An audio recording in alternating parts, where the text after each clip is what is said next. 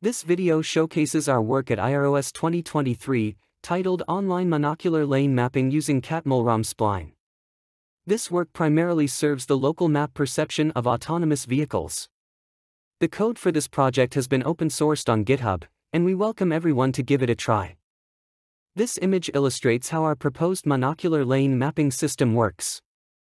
The system takes a sequence of monocular images and odometry poses as input. Based on our proposed method, Monocular generates lane maps online while also allowing further optimization of the odometry poses. In this work, we focus on the lane markings on the road surface, including their geometric shapes, and maintain their categories, such as solid or dashed lines. The image showcases three different representations of lane marking geometry. Compared to point cloud representation, which consumes more memory, and polyline, which are discrete approximations of curves, splines are lightweight and provide continuous characteristics. We can parameterize splines with fewer control points and optimize their shapes by optimizing these control points.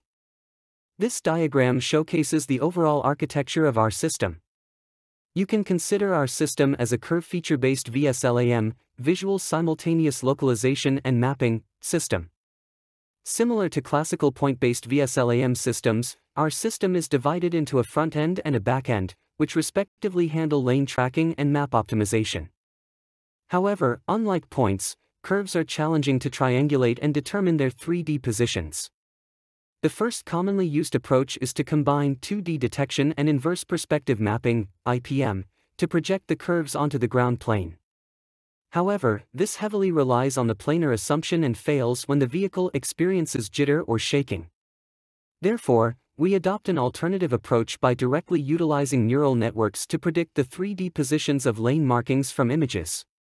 This method is more accurate in most cases, thanks to the emergence of bird's-eye view, BEV, perception techniques in autonomous driving perception over the past 2 years. In this work, we employ Performer, published in ECCV 2022, as our detector. Before diving into our work, you may need some knowledge about Catmull-Rom splines. In simple terms, each point on the spline can be obtained using 4 associated control points and a parameter U. U determines the weighting coefficients of these 4 control points and typically ranges from 0 to 1. The right image illustrates how the weights of the 4 points change with varying parameter U.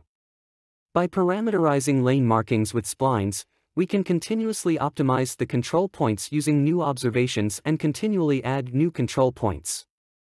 This enables us to achieve online lane mapping. The key to the lane tracking component is establishing data associations between the current observations and the lane lines in the map. We model this as a bipartite graph matching problem. For such a problem, we only need to calculate matching scores between each pair of lane lines and then use the Hungarian algorithm to obtain the matching relationships.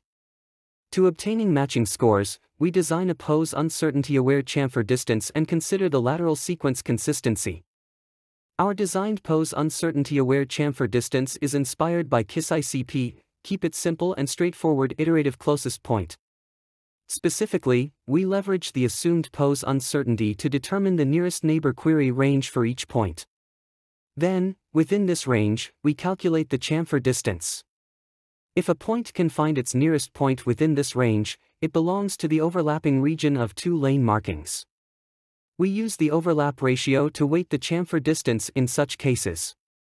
Additionally, if the overlap ratio is too small, we consider it as a new lane marking. We also consider the relative positional relationships between lane markings. This is achieved through a second-order graph representation. In the graph, each node represents a matching relationship, rather than a lane marking itself. If the lateral order relationship of the 2 lane markings represented by 2 matching relationships is the same, there will be an edge between the corresponding nodes, and the edge weight depends on the consistency of the lateral order. Finally, we sum up all the edge weights to obtain the weight of the matching relationship corresponding to each node. Ultimately, we solve the bipartite graph based on these 2 weights. Once we have established the data associations between the current observations and the lane markings in the map, we proceed with the pose update. Firstly, we approximate the spline with line segments to obtain a parameter U. This allows us to determine which point on the spline corresponds to a point P on the observed lane marking. Next, we establish the residual between 2 points using the point-to-tangent approach.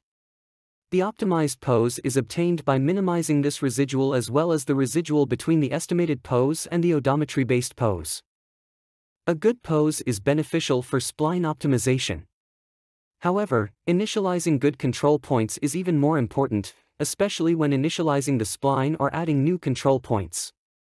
To achieve this, we first perform local polynomial curve fitting on the newly acquired observation points. Then, we find the intersection points between a sphere centered at the end control point and the fitted polynomial curve. These intersection points serve as new control points, and the initialized observations are removed. This engineering process iterates alternately until all observation points are used for control point initialization. Lastly, we use a factor graph to model the optimization process. Unlike the pose optimization, we use point-to-point residuals instead of point-to-tangent residuals. This is because we assume that the pose is accurate enough at this stage, and point-to-point residuals provide more comprehensive constraints on the pose. The optimization framework is based on ISAM2, which allows us to efficiently optimize the factor graph nodes while retaining the history information. We evaluate our method using the OpenLanes dataset. You can consider our approach as a post-processing method for temporal fusion. For 3D lane marking detectors like Performer, we utilize multiple frames of detections and odometry information to smooth the lane markings and improve the recall rate of the lane markings. Below are some of our experimental results. As you can see, the deep learning-based 3D lane detection system maintains accuracy and stability across different scenes and weather conditions. Meanwhile, MonoLAM performs temporal fusion by incorporating the results of each frame detection and generates an online lane map represented by Catmull-Rom splines.